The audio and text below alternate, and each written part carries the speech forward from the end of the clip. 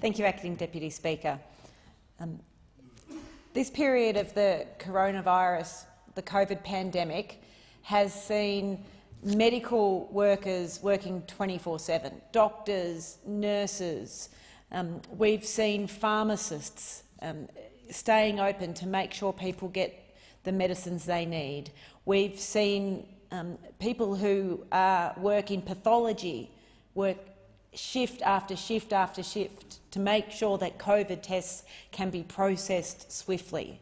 We have seen politician after politician stand up and thank the heroes of the pandemic, the people on the front line, the people that are the last defence, the medical profession, the scientists, and we rightly thank them.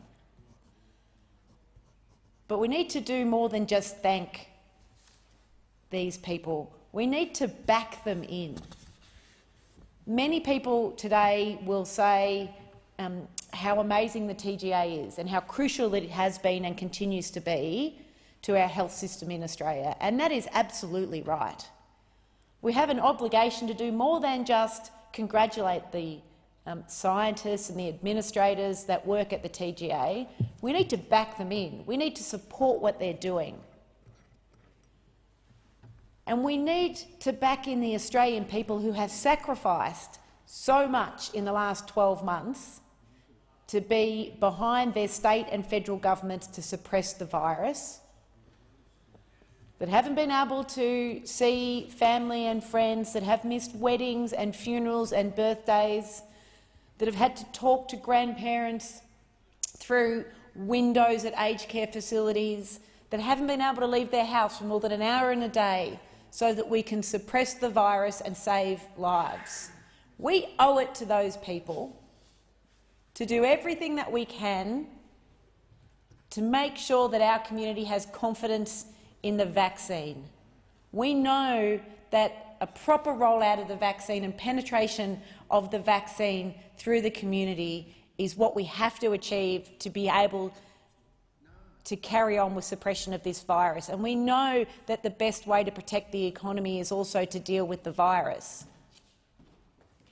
And that is why it is so disappointing to see a Prime Minister and a Health Minister and members of the government who I know are outraged by what they see the member for Hughes saying on social media and mainstream media interviews,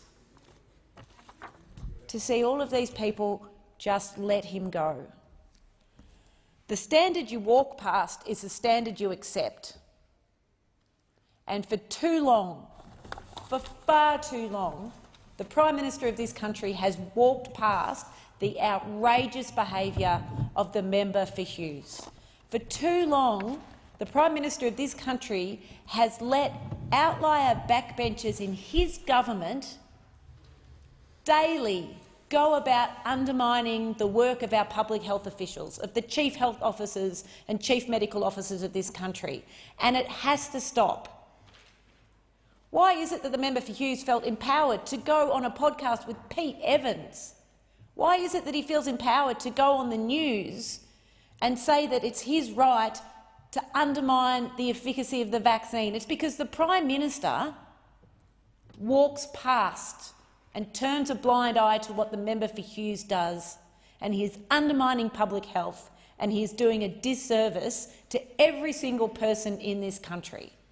We cannot have a member of this parliament elected to be a leader spreading anti-vaxxer, conspiracy, anti-health theories and have the medical practitioners, let alone the Prime Minister of the country, who are in the government, do nothing to stop it.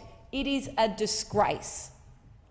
And the free speech warriors in this government, who like free speech when it's people that they think are on their side but hate it every other time, appear to think that free speech applies everywhere in this parliament, because they even gag debate on whether the member for Hughes should be pulled into line by the Prime Minister and stop his dangerous actions. It being 7:30 p.m, I propose the question that the House do now adjourn, and I call